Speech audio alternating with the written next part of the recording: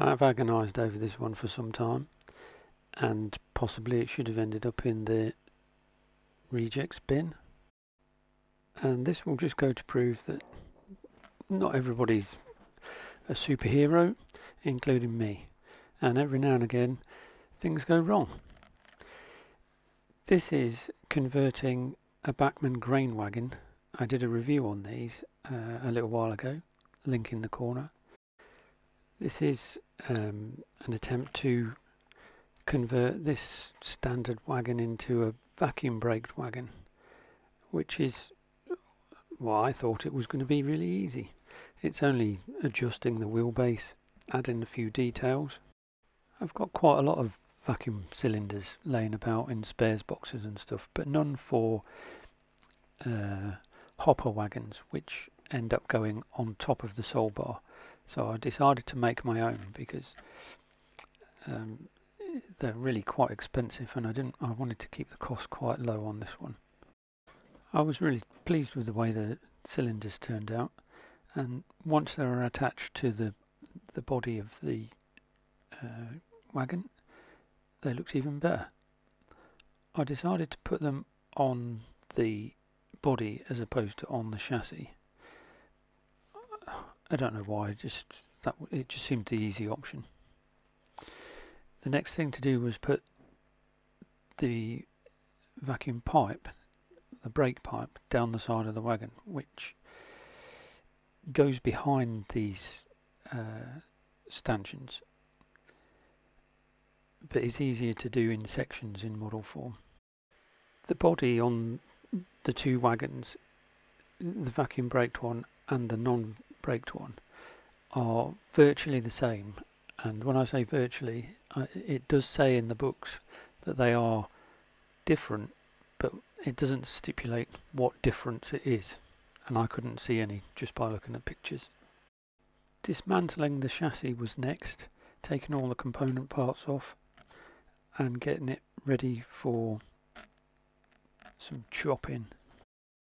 Rather than going hell for leather with the cutting disc, I thought I'd cut the bits off delicately, more carefully, and put them in the spares box for further use later on, or on another project. The next stage was to cut out gaps in the underframe for the brass W-irons that I was about to bend up. It was at this stage that things didn't go quite the way I planned.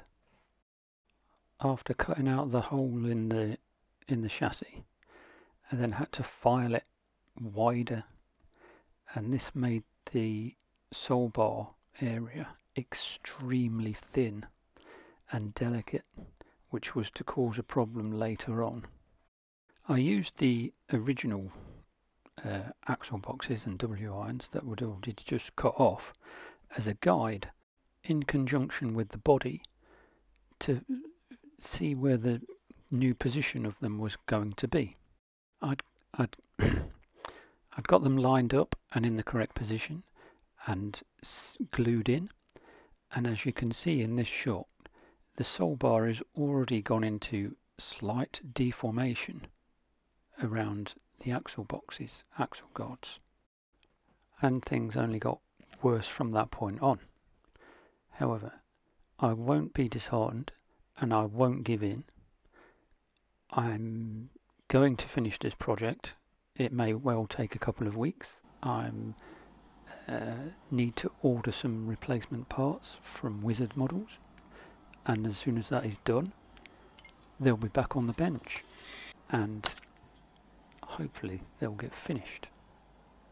A few years ago, these would have been consigned to the too difficult box and would never have seen the light of day again.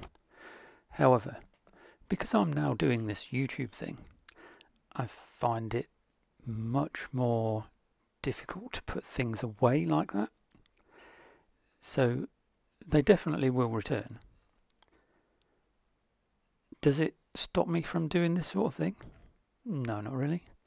It's dented my confidence just a little bit, but